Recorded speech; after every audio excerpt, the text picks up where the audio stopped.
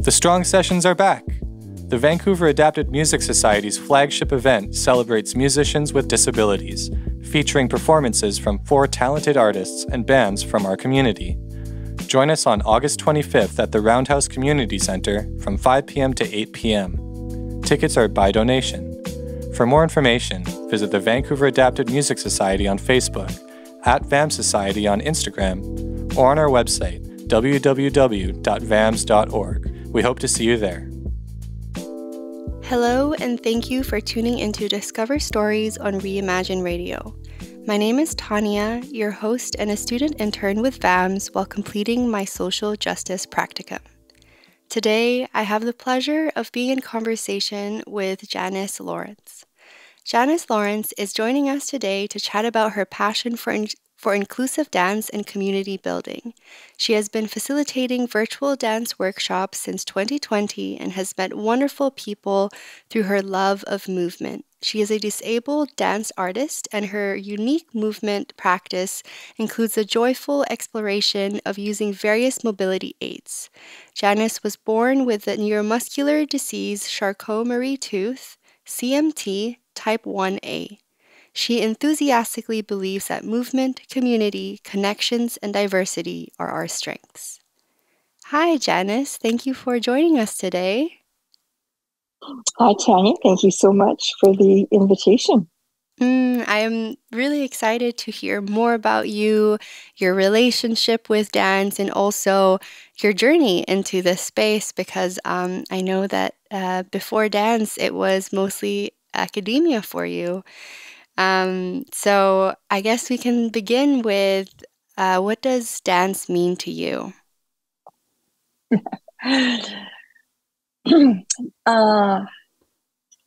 Well, dance to me is a way of going through the world. And if you can breathe, you can dance. And I really believe that dance saved my life. I found dance.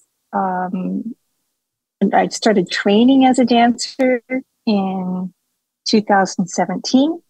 And it just opened up a whole new world for me because I just needed to go in a different direction, and it got me there.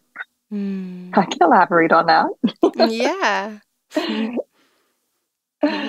I was born with my disability, and it's a progressive disease, and I've had lots of different health setbacks, and I was lucky enough to be working as a teacher, and I've taught university, and I've been a summer session principal in the Burnaby School District, and I've done lots of work in academia, as you mentioned, and then to lose that because of my disability, and to be put on a very, very nice disability pension. Gave enough financial security to take care of myself, but I didn't really feel like I had much of a purpose other than just taking care of myself and managing my health. And then one time I was sitting at a bus stop in my power chair, and a woman ran up to me, and her shoelace was undone, and I said, "Oh, your shoelace is undone." She said, "Oh, I'm just on my way to a dance class, so thank you." And then I said, "Do you happen to know where someone using a wheelchair could dance in Vancouver?" And she said, "Oh, yes, you should come to this class next week." And she introduced me to All Bodies Dance Project, which is in Metro Vancouver. And the people in All Bodies Dance Project were so welcoming, and it was taught so well that I just decided I must learn to teach and share what I'm learning in All Bodies Dance Project. And that led to dancing with many different other dancers, not just All Bodies Dance Project, but Dance for All Bodies and the community dancers and Ageless dancers, and just lots and lots of different opportunities, action at a distance, new works. I perform. I've been part of dance festivals, and I've met so many people, and I just keep learning more about what dance can be. And it's really changed my way of moving through the world. And when the pandemic started, in 2020, I decided to just start using my skills as a teacher and as a dancer, and start facilitating online dance workshops. And that's how I got involved with Connectra through the Disability Foundation. And so typically once a week, you'll find me facilitating a dance workshop on Zoom for Connectra, and people come from all over the world and dance. And, and I'm back in the dance studio and dancing in parks and dancing wherever I can. But then I'm always going to offer dance workshops to people on Zoom because I'm so privileged. I'm learning so much and I want to share it. And I've got this virtual community of people I mostly won't ever get to meet. Right. But I can bring dance into their homes. And that's a long answer. But yeah, dance has given me a whole new lease on life, I would say. I reinvented myself. Yes, yes. I was going to say, it sounds like dance has really given you this new passion and purpose for life, and just spreading that joy and that relationship you have with movement, especially in the disability community, where there's still a lot of barriers to movement and to activities such as dance. I can imagine. Yeah, I certainly have learned a lot more about what it means to be disabled because I'm meeting more and more people with disabilities through my pursuit of dance. Most of the people I dance with are not disabled. So I'm really lucky enough to be part of inclusive dance spaces where we talk about access needs and, what do we need to know to dance with you today? And, lots of check-ins and kindness and gentleness and welcomeness. And, ableism is always the default in society. It's very hard for people to understand what it's like to live with a disability and feel excluded from many activities. And it's great when people don't have to worry about financial barriers as well. And most of what I am offering is free. So I'm really, really proud to be able to share dance with anybody who has a body, and then just try to figure out how to make it work and explore the possibilities of difference, because that's how I'm treated. And I've really tapped into my creative side and my silly side. And, dance can be any kind of emotion too. So sometimes I'm crying when I'm dancing, or I'm laughing when I'm dancing, and I just feel like a more authentic human being.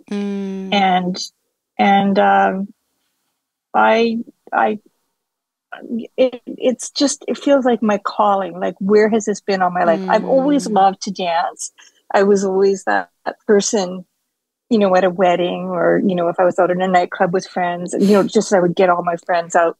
Let's start dancing and get people going, I would never know when my knee would dislocate on the dance floor and down I would go, or I'd have my walker on the dance floor and people would be buying me drinks and my walker would be filled with alcohol. I've always been rather fearless. Oh, I love that. And of course, and I've taught a zillion students in elementary schools and high schools and at the university and a principal. And so I'm not shy. And I'm never concerned with what I look like, except, I give it my best, but I'm not going to look like somebody's image of what they think a dancer should be, because, I might be using a manual wheelchair or a power chair or a scooter or a walker or a cane, or I might be on the ground, or I might be standing. So it's like really pushing the envelope about what disability can be, what dance is. It really gets people's attention. I think it's a very political statement for me to just show up in a dance space and just expect people to find a way to dance with me through communication, through listening to each other, through looking, I just need to be able to be in the space, Right. I like ramps. I like accessible bathrooms. Yeah. Yeah. Oh, wow. I totally have a picture in my head of you just being on the dance floor and just being fearless and really taking up space. And I'd love that. Yes, yes. That's an expression I learned. Like, take up space. I think there's so much internalized ableism that comes from living with a disability. And and I have been told that I take up too much space, for example, on public transit. So it's just a matter of like really feeling confident in my identity and knowing that I'm having fun, but I'm offering something as an entertainer, as a performer, as an educator, as a friend. I think when people see me being vulnerable and authentic, it encourages them to be more open and to share. And, when I'm saying, hey, I'm uncomfortable with touch because it hurts a lot, then that gives somebody else a chance to say, oh, I don't like being touched either. Like just when you really know who you are and why you want to be like that, then it just invites other people to be like that as well. And a lot of people come to my virtual classes not knowing anybody, and then they're welcomed as friends, and they might be very shy about turning on their video, but then they see the other lovely people from all over the world who are moving in ways that they might not have expected, and they were like, oh, this is dance, like this is dance, yes, this is dance. So I'm really proud that I'm part of this movement for inclusive dance. And Connectors really, really helped by hosting these classes. Yeah, no, I can hear it in your voice, and I really feel that. I really am a huge believer. I'm a huge believer in that being authentic to ourselves and showing up in a way that is most genuine and authentic to who we are also gives other people permission to step further into who they are. And it sounds like that's exactly the effect that happens within your dance classes too, and also just in the spaces that you go to and you dance in. Yeah, it's I would say I'm deeply entrenched kind of in the contemporary improv genre of dance. I've taken some adaptive dance classes in ballet and hip hop and salsa and cumbia, and like it's always fun. Like I just like different music and different styles, but I really like improv. And sometimes I'm working with choreographers and we're figuring out a performance project that has a structured improv. It's never like everything is all kind of mapped out. So I like to work with a choreographer and figure out, what is it that my body can do, and then how can I learn to do that with more technique and skill and grace, if that's what's called for. But I never feel like I'm being forced to move in ways that don't feel good. And I think I have a very wonderful relationship with dance, and that I've never gone through like the traditional kinds of training where people are shamed or made to feel bad or have body image problems. And, and the fact that I dance with so many different mobility aids means that when I meet people who use the mobility aid or are on the verge of using a mobility aid but haven't quite got there yet, then I can say, well, this is how I move with a walker, or this is what I have found useful with a cane. And this is, when I dance with a power chair compared to a manual chair, here are the differences. Like I do the research all the time, and I had to learn it myself. I have had some guidance from some dear friends who also use mobility aids, but most of it is just figuring it out, just trying it and having the belief in yourself and the mentorship and the time to just kind of explore. And if you have a body, then you can always find a little dance snack, like just a little tiny dance snack to help you get through the afternoon or the morning. Right? Yeah, for sure. Just that little bit of movement. And you've touched on this, but what is your philosophy when it comes to teaching, and how has it evolved over the years?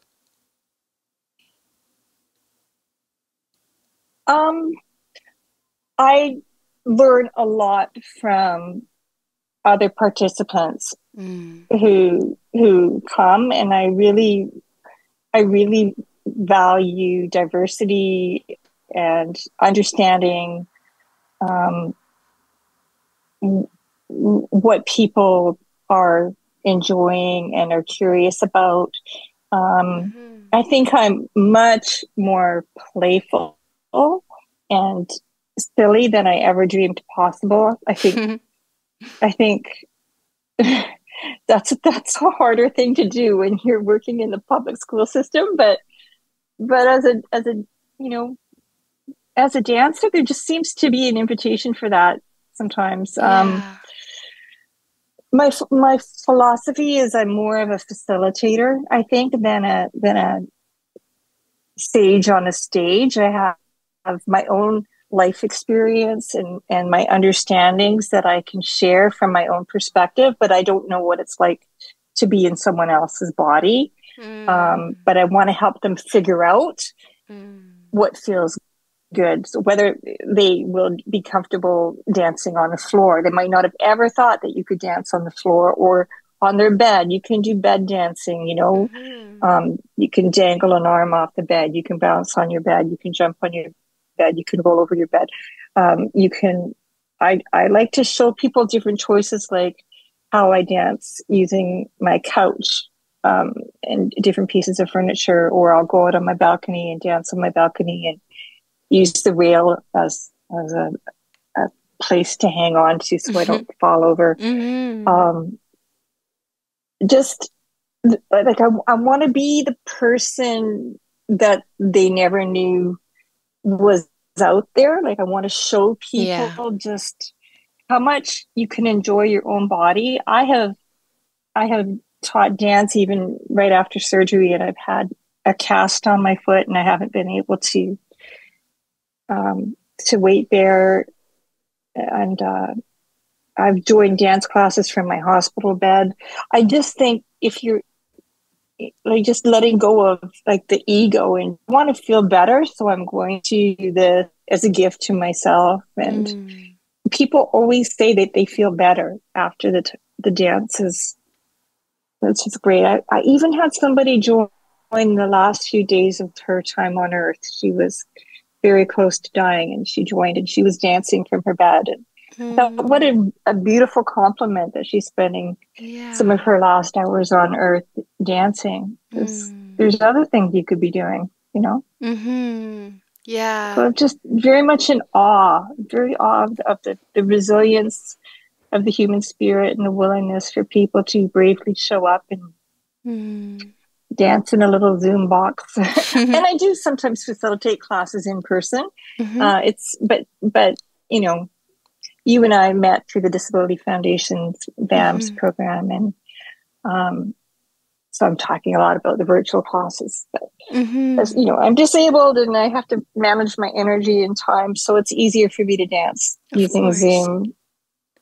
If I'm facilitating an in-person class, that's fine once in a while, but I never know how my body's going to feel. Yeah, of course. and also, but sorry, go ahead. I was just going to say, but it's very, very rare that I actually miss a dance event or class because it's just so good for me. My body always seems to find the strength to do it. Even if it's the only thing I do all day, basically, it's like I will make it to dance. I will get out of bed, get dressed, dance, and then go back to bed. It's my medicine. Yeah. Oh, that's so beautiful. And you really talk to a lot just about learning from the participants, as much as they're probably learning from you in the process of figuring out what feels good, which is definitely a form of self-exploration and figuring out boundaries. And it sounds like it's a very collaborative process where everything is an invitation, and also redefining the spaces in which we can dance, like being in bed, for example, which honestly is not a place where I thought somebody could dance in. But that's also because a lot of what dance has been in my life has been taken over by that dominant narrative that's been swept by ableism. And so to me, dance has looked a certain way, and the way you talk about it, it's very much redefining and re-narrating all the spaces where we can dance and how dance can look like, which is a very empowering thing and experience. It truly is. And to be, like I've had so much grief through my health complications, and it's just incredible, awful pain, and and it's like to know that much pain and then find so much joy in something and go back and forth between those worlds. It's quite something. Like you never know how much pain someone has, but if you offer something that feels really good, then it just can just improve the quality of your life so much. And that's why I have so much appreciation for life, is because I just know how hard life can be, and just like that. When you go through hard times, you often just have to develop new ways of moving forward, new resilience, new people to connect with, because everything can change when you're dealing with the really hard stuff. And thank goodness that there's opportunities for people, and there needs to be more, and there needs to be more funding, and there's more and more dancers who are interested in how to facilitate inclusive dance classes, so that they can not be afraid to welcome anybody into their class. Like there's just so much, there's so much uncertainty when somebody sees me roll in with my wheelchair. People often are very uncomfortable and they're nervous, and so I'm finding myself, I often kind of have to put people at ease, and just maybe that's why I can be kind of like life of the party-ish, right? Because I want people to feel comfortable around me. That, those are just some things I'm working through. But I am generally pretty happy when I go to dance, because it's something that I can do. There's and I don't care if it doesn't look the same as what other people are doing, and I can figure out modifications in most classes so that I'm having a good time. And I would just never teach a class where I'm going to criticize anybody for moving in a certain way or not being able to do something. And people get, I just want people to just enjoy their bodies. And dance can be stillness too. Dance can be breathing. Dance can be internal. Dance can be tiny. Watching somebody's face can be a dance too. So in my virtual classes, we often do solos where everybody turns their video off and one person has their video on and they do a solo for us. And sometimes we give back something that we remember from their solo, or sometimes we just enjoy it. And we do little group works or duets or trios, or, it's just fun.